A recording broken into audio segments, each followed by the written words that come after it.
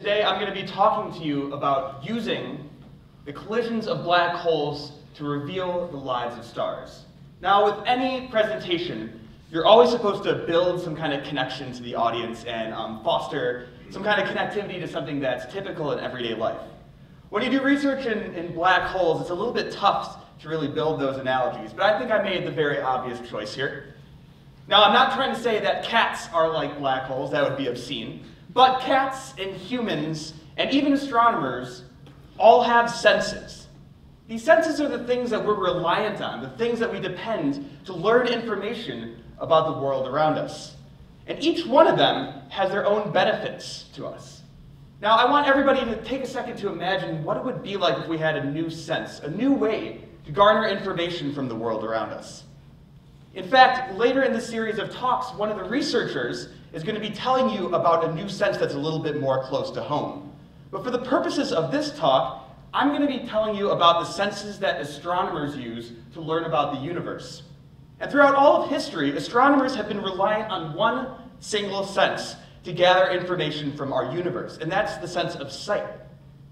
Since the early cavemen looked up into the sky and tried to understand why the things are moving the way that they are, to today where we use massive telescopes to gather photons from the distant universe, we've been relying on this one form of information to help learn about our place in this cosmic puzzle.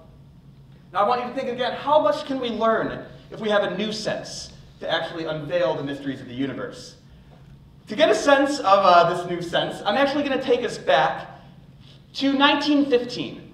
That man in the upper right is someone that you've probably seen before, Albert Einstein, and in 1915, he put together his theory of general relativity, a modern theory of gravity. Now, in this theory, space isn't a fixed background on which events occur, a cosmic stage, if you will. Rather, space bends and stretches in the presence of matter and energy itself. And said concisely by the physicist John Wheeler, space tells matter how to move and matter tells space how to curve.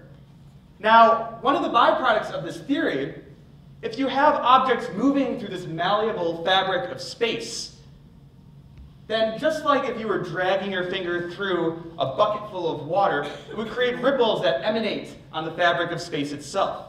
These ripples are called gravitational waves, and we've known about them since 1916, at least we've theorized their existence. But we haven't really had a way to detect these ripples. In fact, Einstein himself knew that these ripples had such a minuscule effect on the environment that they were passing through that they would be almost impossible to detect. But what effect do they actually have? These ripples in space-time aren't emitting any light for our telescopes to see. Rather, what they do is they change distances. They cause distances to expand and contract. Now, the amount that these ripples actually cause expansion and contraction is unbelievably minuscule. So what you would need to do to be able to detect these ripples and to use them to learn about our universe is to design a very, very precise ruler.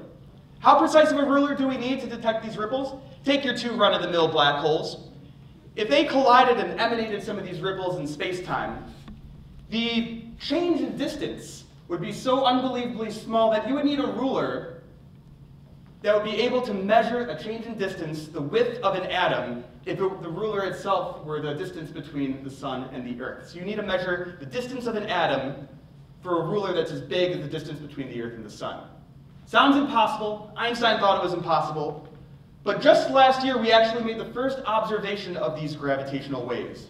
Our rulers, situated in Livingston, Louisiana, and Hanford, Washington, each 2.5 miles long, were able to sense this tiny, tiny change in distance that came from colliding black holes a billion light years away.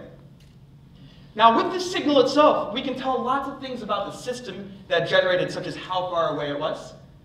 But we can also tell how big these black holes were, how fast they were actually moving. And just from this signal, we can reconstruct a realistic visualization of what this collision would have looked like if we were sitting right at its doorstep. And that's what this simulation right here is showing you. Now, these black holes, each of them was about 30 times the mass of the sun.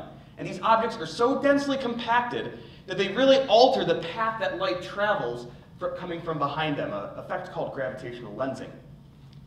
Now, one thing that amazes me with this collision, throughout this process, So much energy was put into the ripples in space and time that if you were to capture all this energy and use it to power a light bulb, that light bulb would have outshone all of the stars in the universe. But this event isn't emitting any light whatsoever. All that energy is in the space itself and doesn't emit any light for our traditional telescopes to see. Now also, this video, other than being slightly choppy, is very much slowed down. This whole event, the whole data stream that you see on the bottom there, actually occurred over about 1/5 of a second. Something a little bit more like this. So how can we take these last words of this system and use it to actually infer properties about the objects that permeate our universe? That's the research that I particularly am interested in. Taking this signal, this new sense that we have for our universe, and using it to learn about the evolution of stars, the environments that form black holes and in which stars evolve in, and even the processes that affect the deaths of stars, like supernovae themselves. So how do we do this? We turn to simulations. This right here is actually looking at a simulation done of one of these dynamical environments, something called a globular cluster. And by pairing the detections of gravitational waves with the output of these simulations and throwing in a dash of some statistics, we can actually start to infer the physical processes that are underlying the objects that make up this simulation itself. One route that we can actually go, rather than just looking at how big these black holes are that we're detecting, is looking at how they're spinning. Both theory and observation tell us that black holes have a spin associated with them as well. And it turns out that the different processes that evolve to form these black holes and the different environments in which these black holes form greatly affect the way that these black holes are spinning. The spins of those black holes then show themselves in the waveforms that we detect with our gravitational wave detectors. So by pairing this new way of observing our universe with our simulations, we can start to infer a lot of the properties that underlie stellar evolution and the formation channels for forming these binary black hole systems.